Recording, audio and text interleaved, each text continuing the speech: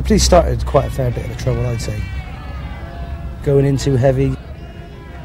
Even on days when nothing happened, the old Bill would be there pushing, and I'm not talking about just us, I'm talking about ordinary pedestrians on the street, like, you know, pushing them all along the seafront to try and get them over onto the beach.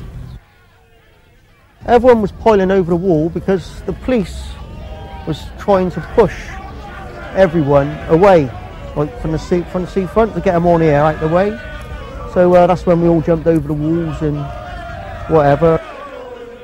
They had, like, all the Bristol lot was behind the police, and they segregated both lots.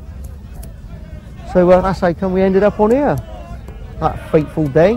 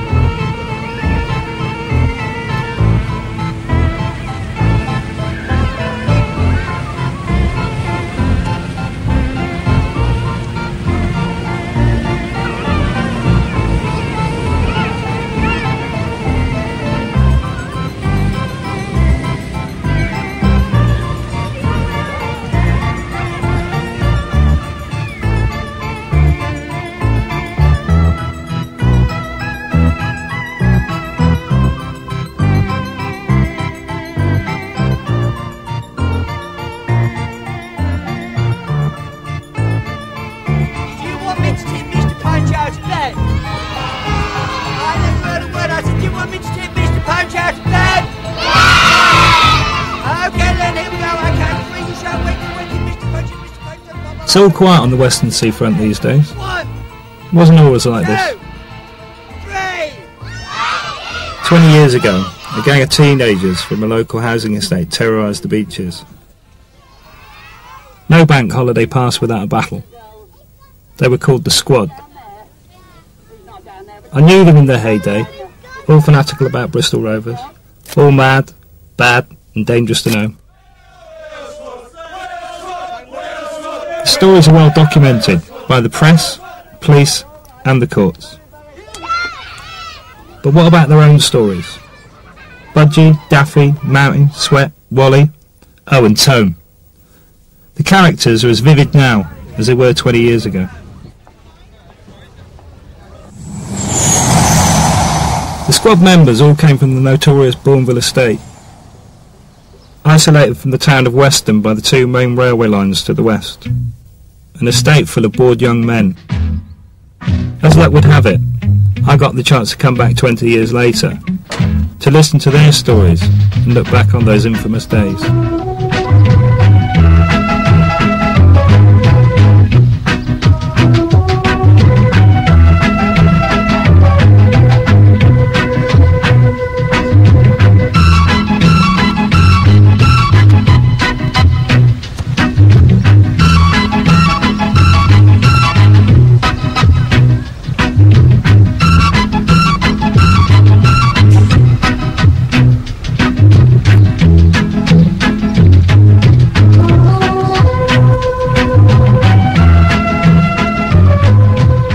I'd come from a tough club in Birmingham, expecting Weston-super-Mare to be somewhere quite quiet. I was quickly enlightened that it wasn't, and it was just as bad as where I'd come from in the inner city.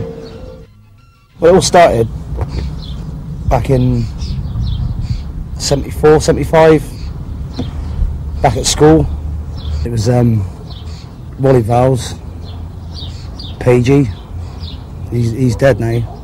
He had an accident at work. Daff and Sweat. The youngsters down here were considered to be quite beyond control. But in the main, it's been my belief that Bourneville's not as bad as it's painted. Certainly from a youth club point of view, it wasn't as bad as some people thought. The club was just looked upon by the youngsters as a refuge, but unfortunately by the people who lived in the locality as a place where all the troublemakers gathered.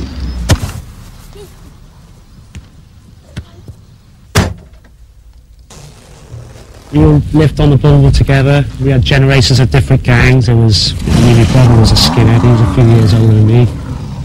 We had his gangs and we used to just mix in together. And the squad used to knock around with my lot. Okay, that was not the biker gang I used to knock around with, but I used to always knock around with the skinheads as well, funny enough.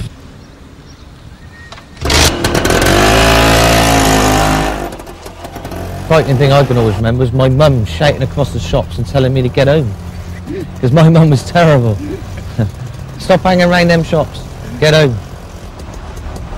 Shortly before I got sort of integrated with the squad, the States used to fight Estates. The Bourneville used to fight the Mixon, and the Bourneville used to come down to Whirl and fight the Whirl lads, and vice versa. And then all of a sudden it changed, and the Bourneville lads started recruiting people from other parts of Weston.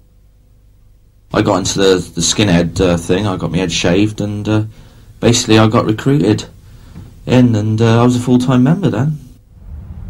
I moved from Clavering down here. It's a totally different way of life. I either got learn to go with it, and either be hardened, or you just get pushed on all the time. So in the end, I just come where I was. And where I was out there, I had guns and bikes and everything else. And when I come here, it just totally ruined my life, because my father took everything away from me. You're not allowed to have it because it's a town. So in the end, I just rebelled against everything. The squad started off, we had, I don't know, all the schools, like Whirl, Wyvern, Broadoak.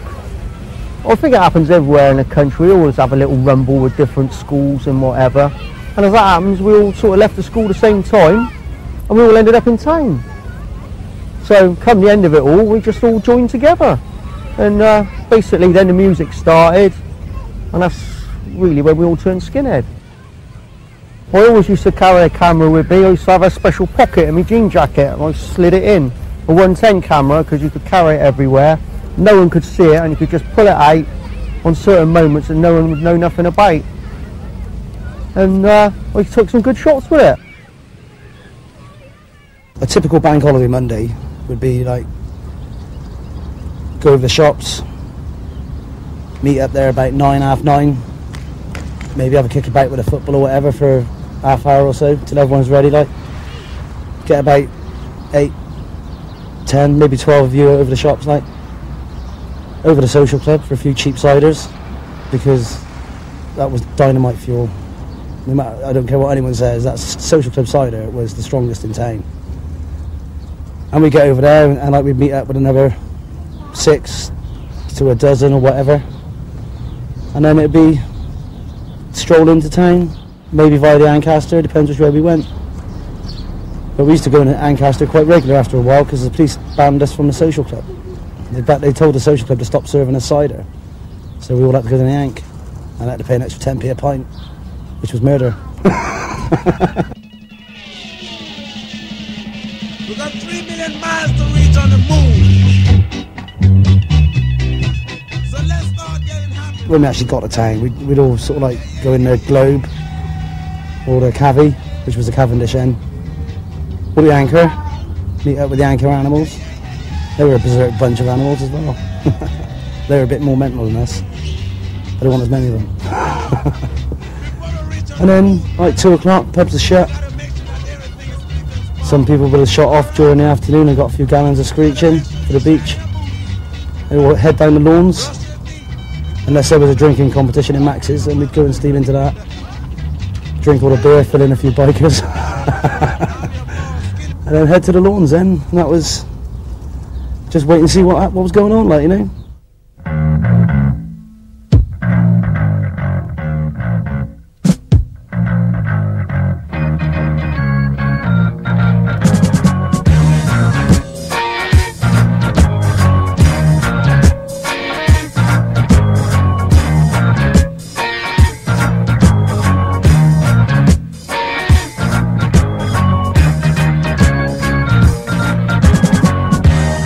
Strolling along, minding my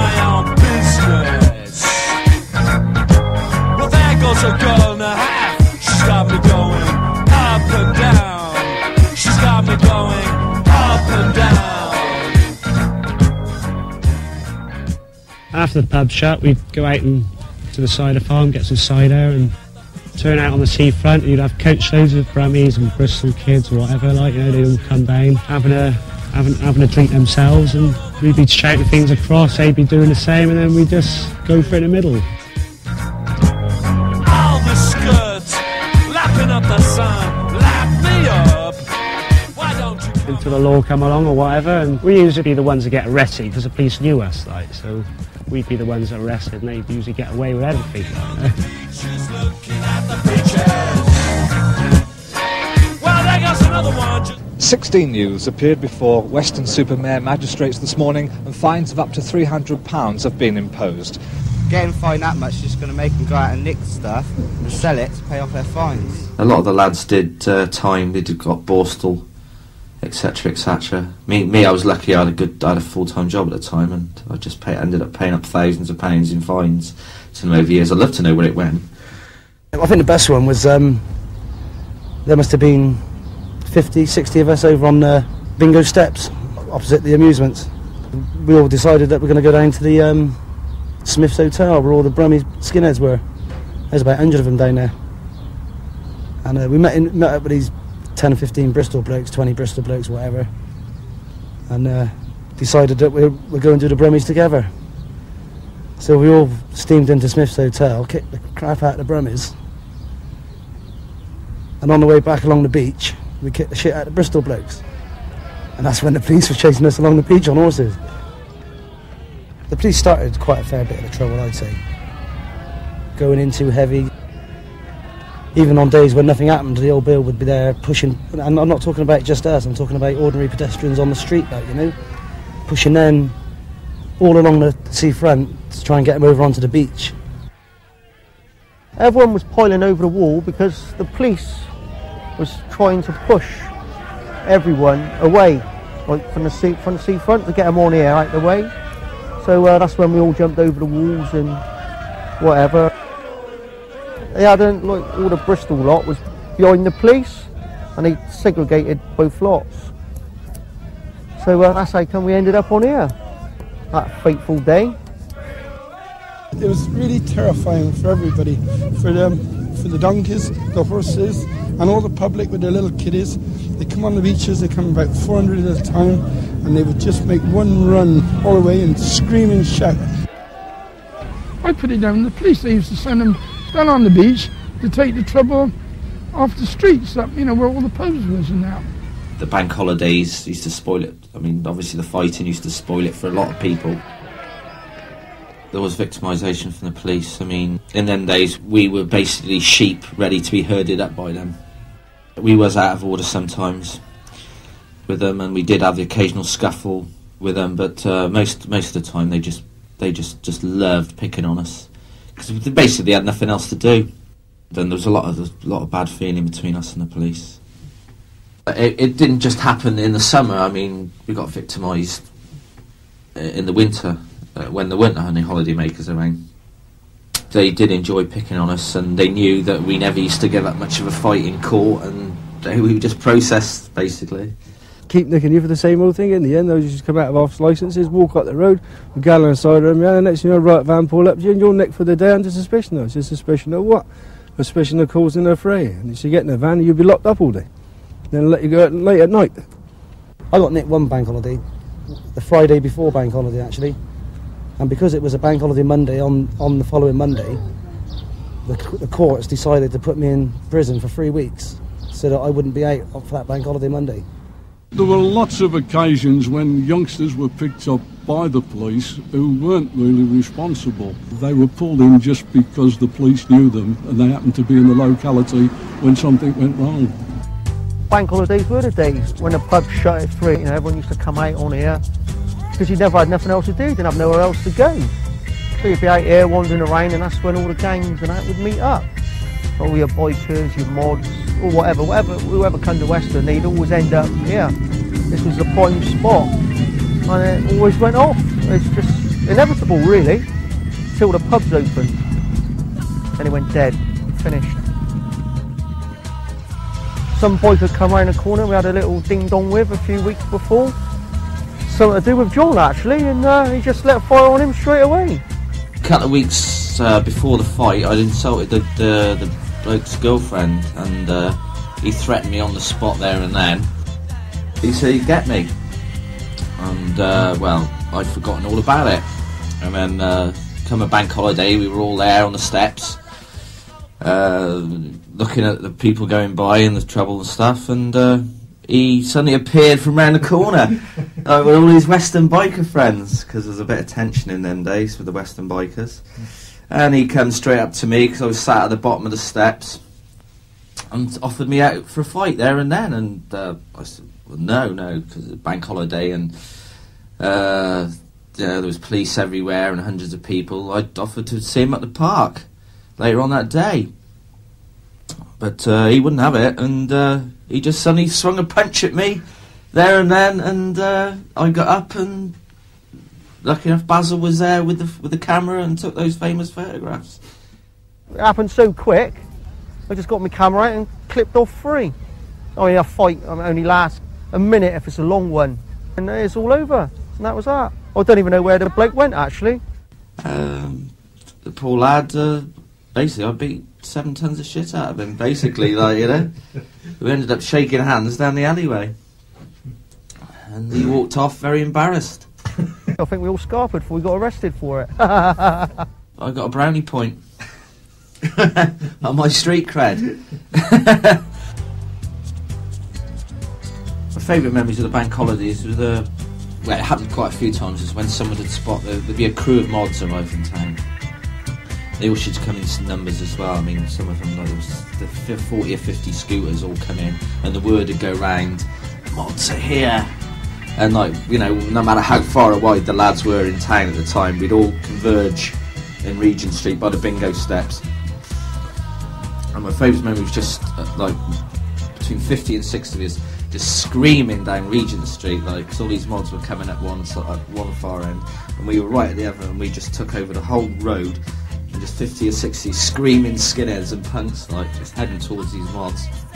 And they all slammed their brakes on and just did a big U-turn, and off they went, like, you know, absolutely wet in their pants. That's one of my favourites. Years ago, when we were down, when we were all skinheads, they had 2,000 mods turned on and took on 200 skinheads, but the skinheads won. So that was all over within minutes, because the police, the riot police and all the horsebacks and all that broke it all up. But it was all good fun. It was all a good day out, so I was happy with it. And then there's just good old-fashioned punch-ups, and somebody might get a kick on the floor, somebody might get a boot in the head. But there was we never carried weapons or tools or anything like that. It was fists and boots, strictly that. The Western turf was sacred ground for us. And I can honestly say that I can't remember anyone coming down from outside town and taking us on and winning. I can honestly say I never got any severe beatings, and I don't know any of the lads who got any severe beatings. We was always outnumbered. You know what I mean? Like, you know, probably we had about 50 skinheads. And you get like 300 or 400 come down from Bristol. You know, and that's quite funny looking back on it, to be honest. Like, you know, we used to get chased everywhere. You know, have a little dig on the beach here and there. You know, but you was vastly outnumbered. It was a good day out. It's a bit of fun.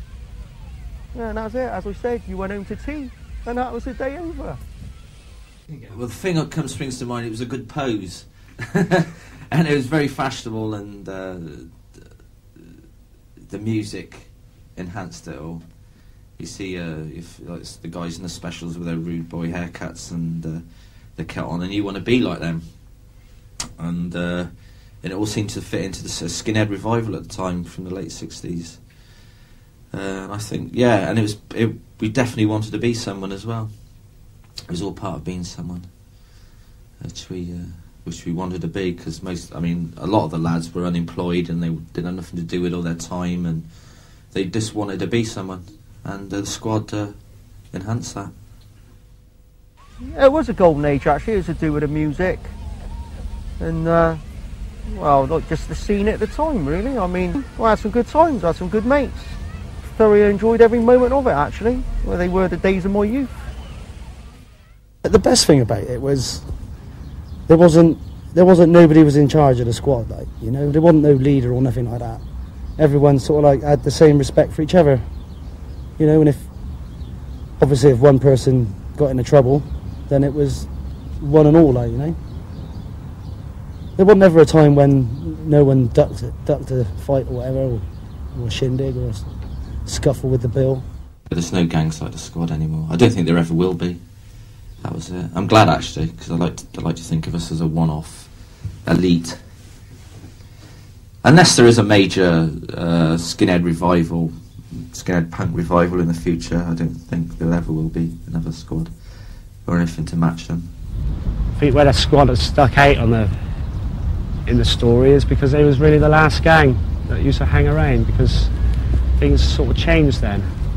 It seems now you don't get so many gangs around, but it's funny how the girls seem to be picking up on it now, and you're getting girl gangs hanging around and doing the sort of things that boys used to do, and walking like blokes and all. Obviously times have changed now. You go down on a bank holiday Monday now, you can take your kids. I go there with my missus, I take my dog, I feel comfortable. There's no trouble. It was just one of those eras which people have basically grown out of now, and it's past. I've always worked, so it's just that I got to channel my money now into the family rather than out having a piss up all the time. I mean, I still go out weekends, still see all my mates, still see all the old squad boys and that, but it's a little bit toned down now.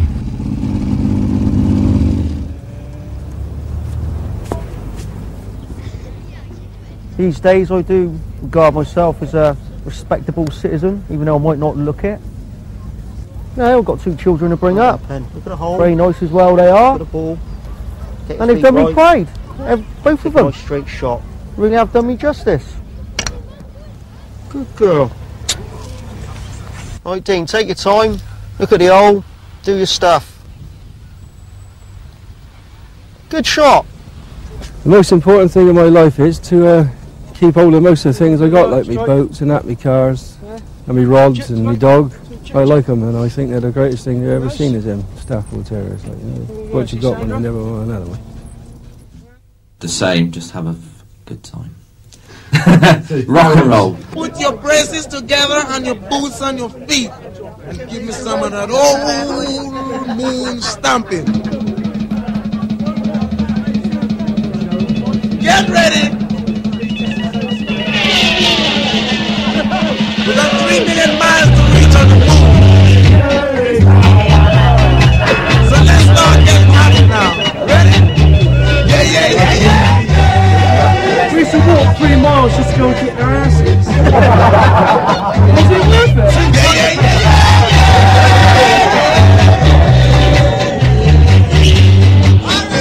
Now, before we reach on the moon, fellas, we gotta make sure that everything is good and strong. Alright? We gotta make sure the shaggy boots. They couldn't see us. We waited for them just to line up and hit them with the milk bottles. What's that talking? No, we're all school. Yeah, fucking right. And like we went back all the way back to Weston. We got to the traffic lights, and the cop went, "Have you just come from Rome?" Yeah, he just said, "Oh, what are you, some kind of suicide squad?" And we went, "No, we're just a squad. We take on." And there was me, Mayton, Chris Fowles, Ian Page, Dies, the Bennett brothers, Budgie Wicks, and Chris Fowles. That was it. That was the lot. You weren't there, so That's all me kidnapped. oh, and Tone.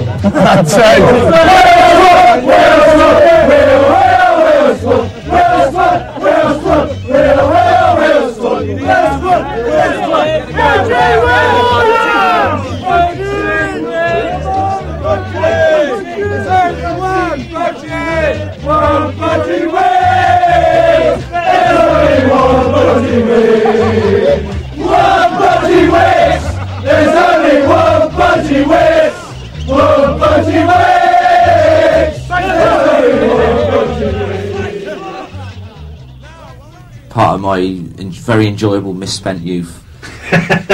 I don't regret a thing. In fact, if I could, I'd go back and do it all again. It was great fun. Ready? Yeah.